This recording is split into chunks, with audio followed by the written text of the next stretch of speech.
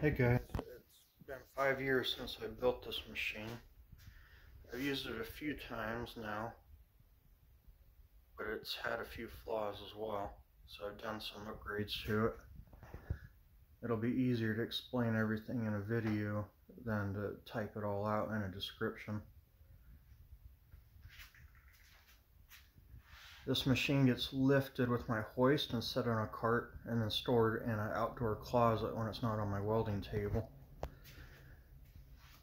The wires and cords were all over the place, so I cleaned those up and put the control panel on an arm that hinges.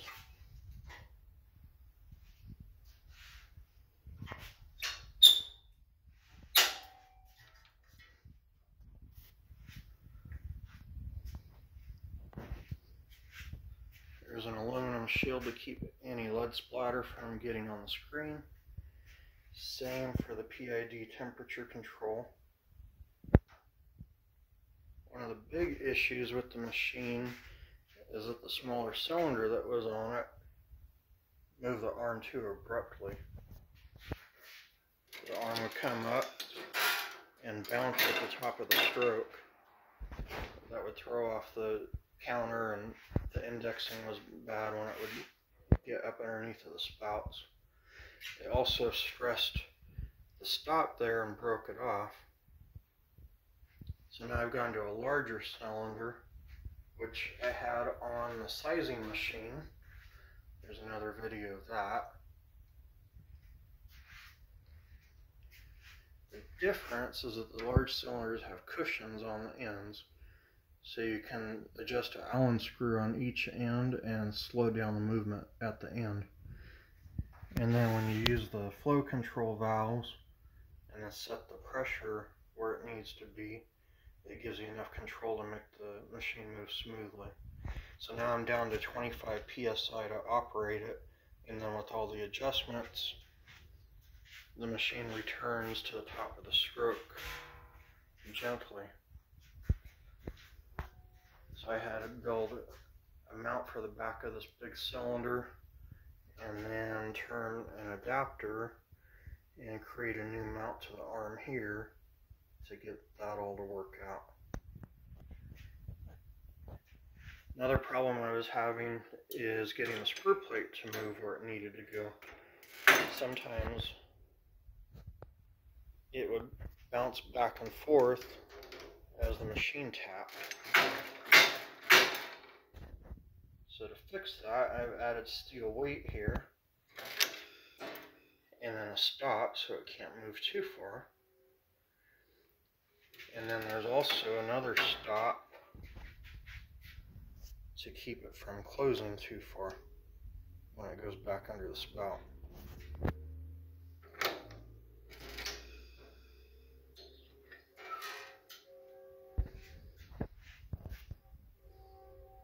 I found out that dropping the bullets hot on top of each other caused them to dent. So now I've dropped bullets into a coffee can with water, and then the sprues fall into a basket. That seems to work pretty well.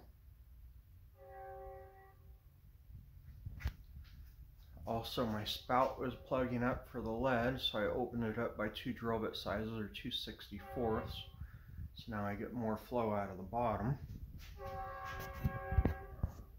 I can remove this plate, which has a channel in it, and then 2 individual holes so that it fills both sides of the mold.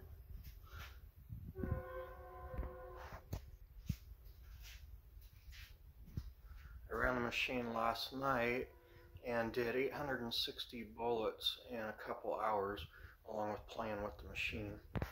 It takes NOE molds. They're out of Utah. The next one I'm going to run is a 175 grain flat nose. It's a Seiko 315 copy that I use in the 30-30 for lever action silhouette. It also works on the 30-06.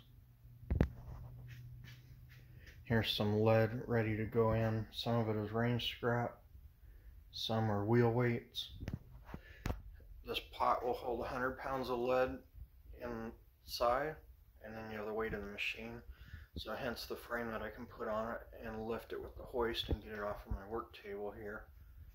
For now it just gets clamped down lightly so it doesn't slide across the table as it's moving. Here's what I cast last night.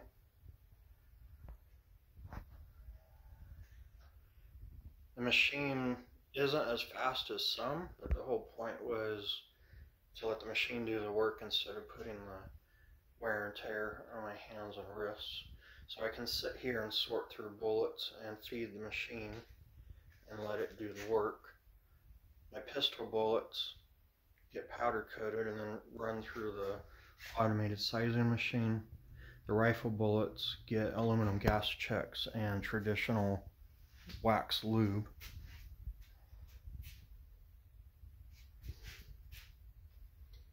Here's the switch for home position.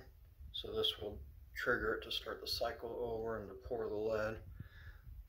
On the PLC, I can adjust timing on almost every aspect of the machine, so it's pretty easy to dial in.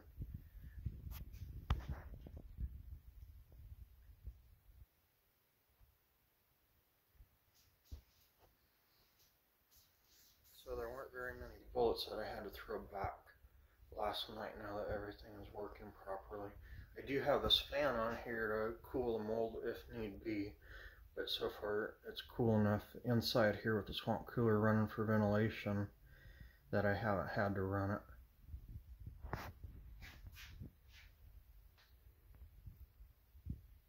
This machine is inspired by I believe a Magma Master Caster, if I remember correctly, but I ended up building it from scratch and then using the molds that I preferred.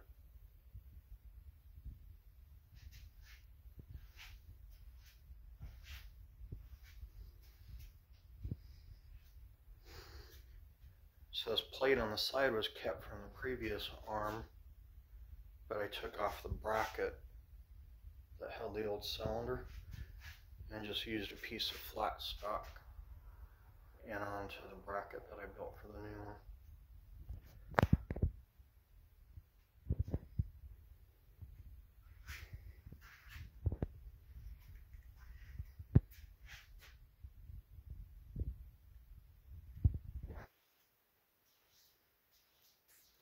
Well, that's it for now. If you have any questions, post them up. See you on the next video.